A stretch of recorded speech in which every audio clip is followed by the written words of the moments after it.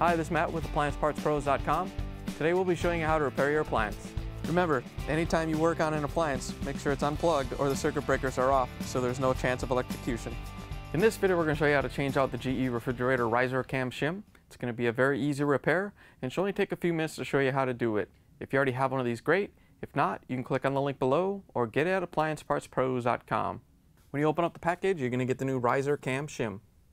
The Riser Cam Shim is located at the bottom of the door. The main reason you'll be changing it out is if it's torn or damaged. In order to get to the part, we're going to open up both doors so we can take off the kick plate. To get the kick plate off, it's held in by a clip on each end. If you can't pull it off, you can put a putty knife behind it and just twist it, and that'll get the tab to come out. Once you have one side off, you can just pull the kick plate out a little bit and unlock the other side. Once you have the kick plate out, you can set it aside. Whether you're doing the fresh food side or the freezer side, when you take these parts off, you're going to leave the door unsupported.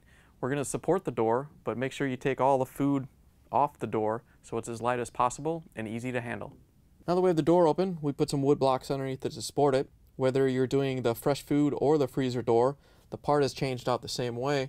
The only difference is on the freezer door, we have to disconnect this water line so we can pull the hinge off of it. So we're going to show you on the freezer side. If you're doing the fresh food side, just skip the step with the water line.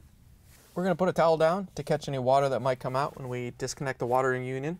All you have to do is grab it and disconnect one side towards the hinge. Once you have the union disconnected, we can pull the nut off the water line. So carefully pull it off and we can set it aside. Then we're going to use the 1/4" socket to take off this little clamp that holds the water line onto the frame.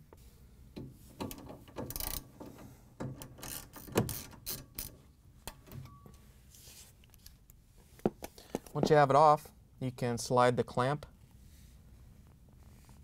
and the protective tubing off the water line and set it all aside.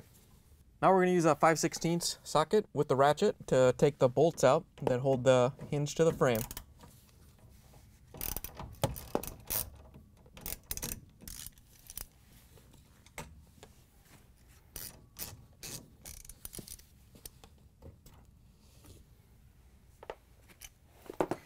Once you have the bolts off, you can grab the shim that's behind it. You want to make sure you don't lose that, so we can put it back in there when we put it back together. And then we're going to pull down on the hinge and pull it off the water line.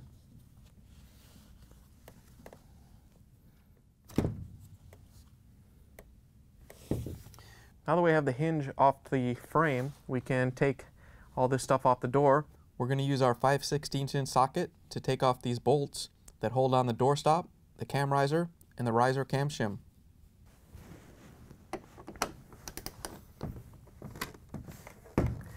Gotta make sure you hold the door so it doesn't fall off while you're taking the bolts out.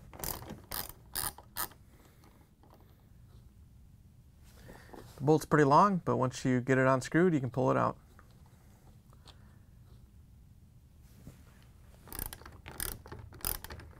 Once you have the second bolt out, you can pull it out and set the bolt and the door closer aside, and then make sure you don't lose this shim. And then we can pull the cam riser and the riser cam shim off the water line.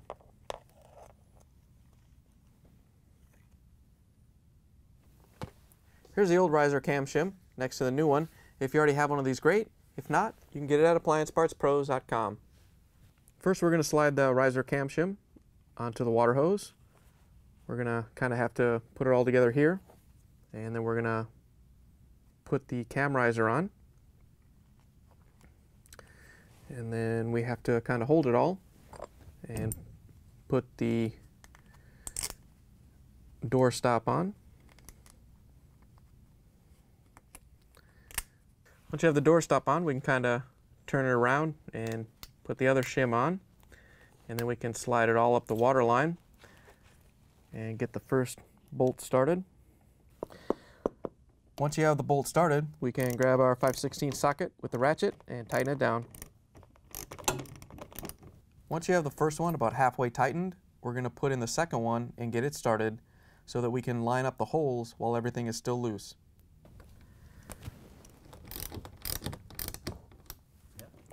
Once you have the second one tight, we can go back and finish tightening down the first one. Now that we have everything reinstalled on the door, we can put the hinge back on. All you have to do is grab the water line and put it through the hinge pin and slide the hinge up to the door, putting the hinge pin into the door hole.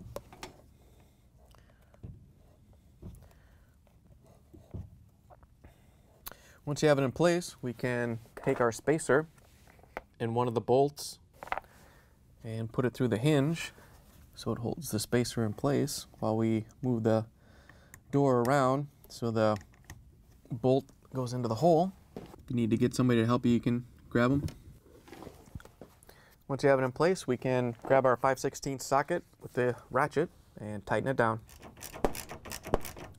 We don't want to tighten the bolt down all the way because we have to slide the spacer and the hinge around so we can put the lower bolt in.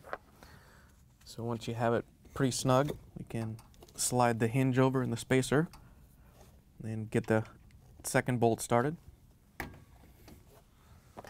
Once you have it started, we can grab our socket again and tighten them both down.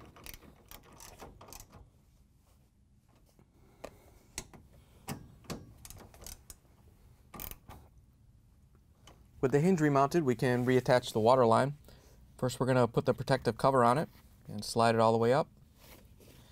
And then we can slide the clamp up and use the 1/4 inch nut driver to mount it to the frame.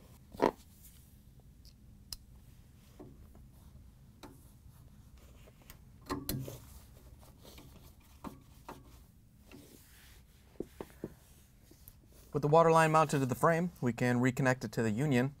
We're going to slide the nut down so a little bit of the tube comes out, and then we can grab the water line, and if it unclips from here, it's okay. We'll just push the union down till it bottoms out, then we'll slide the nut up, tighten it down so we get a good seal. Once you have the union tight, we can reclip the water line to the little clip under here, and then we can put the kick plate back on. Before we put the kick plate on, we're going to take the wood blocks out from underneath the door. And you can give it a quick swing back and forth to make sure it rides smoothly. Then we can put the kick plate on. To put the kick plate back on, we're going to line this little locking tab up with the catch and snap it into place on each end.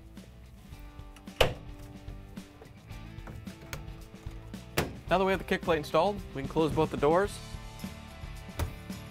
plug the refrigerator back in, and make sure it starts to cool. Thanks for joining us for another successful repair brought to you by AppliancePartsPros.com.